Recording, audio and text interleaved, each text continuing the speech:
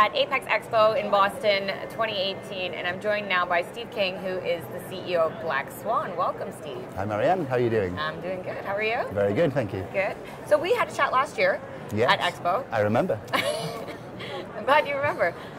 What have you guys been up to since then? I know that you have announced a partnership with Panasonic that I think would be interesting for everyone to know a bit more about. Yeah, sure. So it's been a very busy year since last year. We've done the strategic deal with Panasonic to be working on their next platform, providing some of the Black Swan data, which is conversations and opinions on the internet, to help with sort of product development.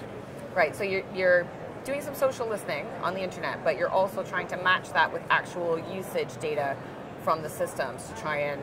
You've definitely done your homework. Do what?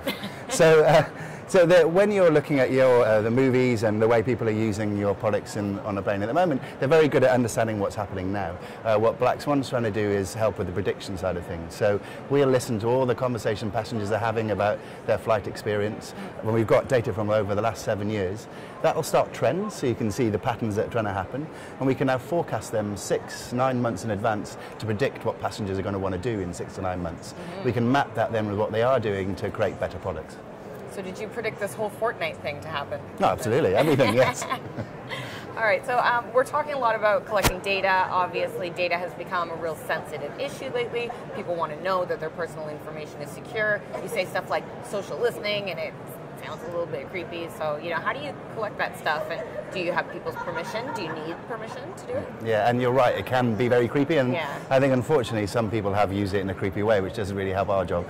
But in reality, when Black Swan's using data, we're only really interested in groups of people, like the sociology of life, not individuals. So we're looking at trends, so what lots of people are doing, or segments, certain types of people are doing. We're never ever interested in what an individual is doing, because you can't define an experience for an individual. So we're lucky in that we don't really deal with the scary kind of data that you'd see from someone like Cambridge Analytica, but it is a thing that we remind ourselves every day to make sure we're using the data that people are putting on the internet in the right way. Okay, so what's next for you guys then in the aviation world? So very excited about the next couple of years with Panasonic and sort of helping with the next platform. We've also got a really strategic deal with Gate, which we're incredibly excited about. So obviously retail is huge, wastage, making sure we've got better products in the planes, we think is going to be the most exciting part of the next couple of years. Well, that all sounds really exciting, Stephen. Thank you so much for sharing with us. Thank you, Marianne. We'll stay tuned and hopefully hear some more about those developments real soon. I hope so. Take care.